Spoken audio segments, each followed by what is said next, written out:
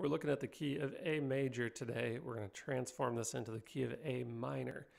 And one thing that I have not pointed out in previous videos is this concept of parallel keys. Okay, a parallel key is like the key of A major, for instance, has a parallel key of A minor. So that was what we would call a parallel key.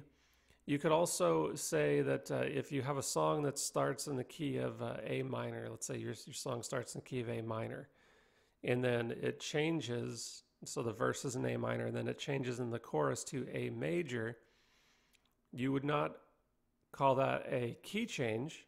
You would actually call that a mode change. You're changing from the minor mode to the major mode. And if that was over your head, that's okay. For some of you, that's just review, but just want to introduce those concepts. So just stick that in the back of your mind. Okay, so we're going to take the key of A and we're going to change this into the key of A minor, the parallel minor.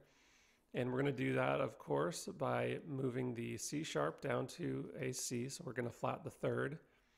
We're going to flat the sixth, which is F sharp. We're going to flat that. That becomes an F. And then we flat the G, and that becomes the G sharp. That becomes G. This is also a good example of what I've mentioned in previous videos, where you flat the third, you flat the sixth, and you flat the seven. That does not mean that the note is going to be a flatted note. As you can see here, this is just a C natural, F natural, G natural. All this means is we are moving those notes down by 1/2 step on the guitar. That's 1 fret on the guitar. So we had C sharp, F sharp, G sharp.